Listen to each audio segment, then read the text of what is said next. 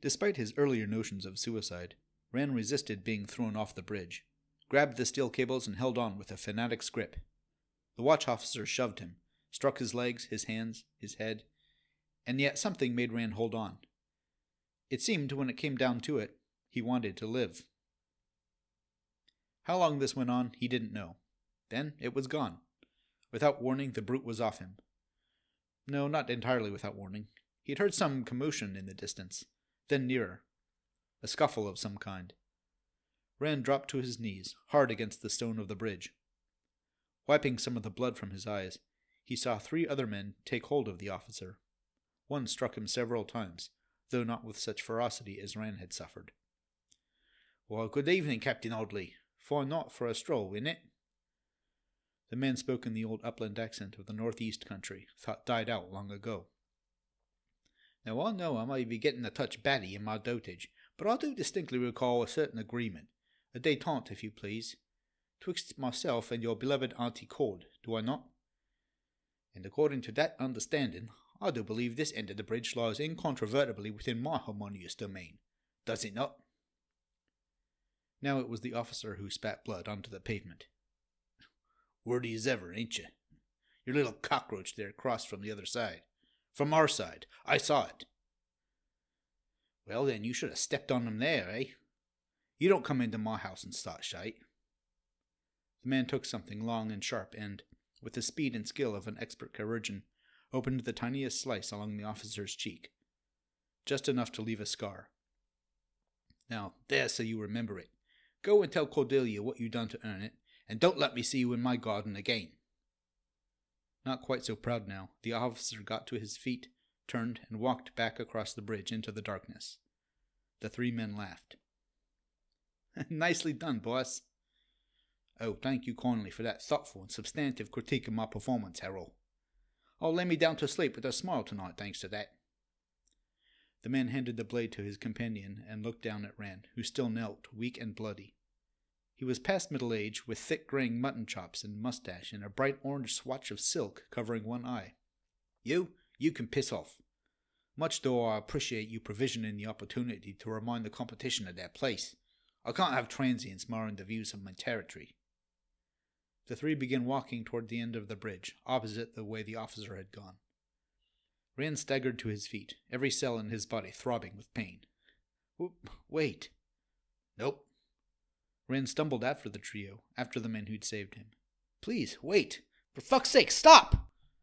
They did stop. The leader turned back, regarded him with a mixture of amusement and irritation. "Well, now, that sounded distressingly close to an imperative. You know what that word means, little cockroach?" Rand nodded. "Yeah, it's an order." "And do you know who I am?" "No." "Then I'll bless you with a gift.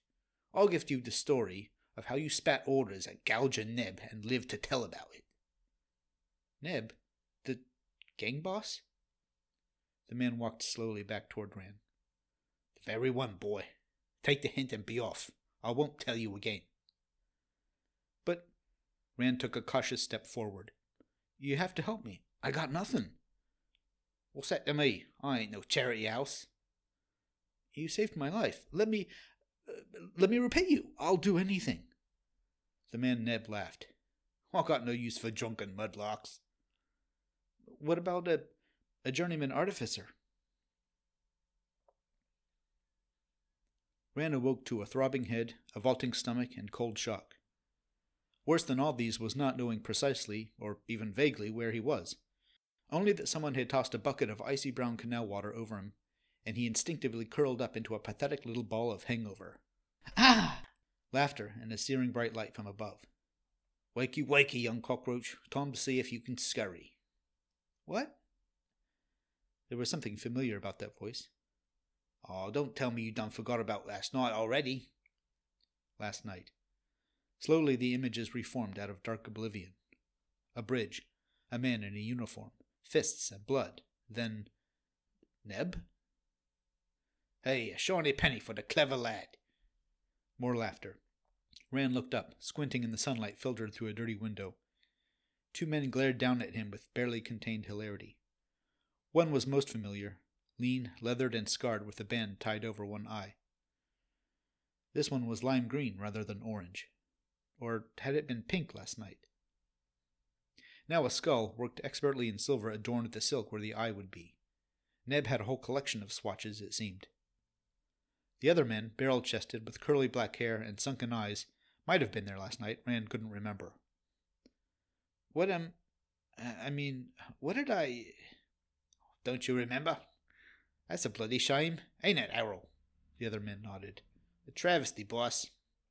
As it happens, you swore your everlasting faith and undying fealty to humble old Nebb, to serve and obey me until your last breath. I did? Nebb shrugged. Well, not in so many words, but whatever. Even lowly parasites such as myself wouldn't hold a drunken wretch to them words. You're free to go if you want, no charge for the room. Nebb crouched to come to eye level with Rand. The stench of cheap tobacco wafted all around him, threatening to turn Rand's stomach inside out. However, being the conscientious and diligent observer of human nature that I am, I'd dare to venture that you got no place to go. Would old Nebb be right about that? Rand fought through the after effects of the dragon piss and the beating, felt the danger radiating off the man, concealed not in the slightest by his cheery words. Rand had the distinct impression of being a fly caught in the clutches of a particularly amoral young boy, teetering on a knife's edge of either being fed sugar or having his wings plucked off for entertainment.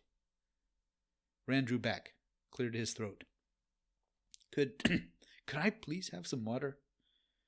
Nebb and his toady laughed again. You ain't had enough just now? Water fit to drink, please. Nebb nodded with a smile. Harold. The other man sneered. What, you want me to fetch water for this little... Nebb shot his gaze back at the man, his smile turned to a ferocious snarl.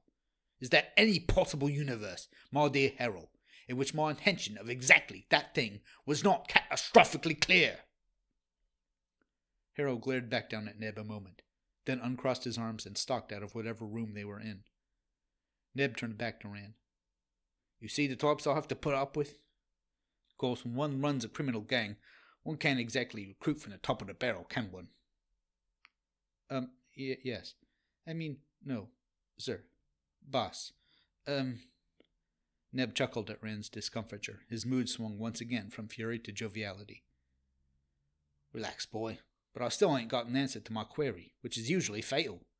Have you got anywhere to go? Rand sighed, clenching his quivering guts.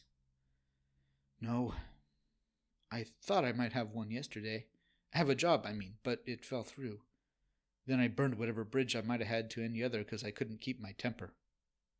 Ah, man after my own art. So how does a journeyman artificer, with all them fancy papers, people put in picture frames and nailed to the walls, fall so low as to be Captain Audley's night entertainment?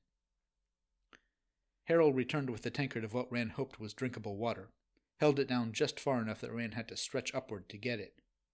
A quick sniff revealed no obvious adulteration, and he gulped greedily.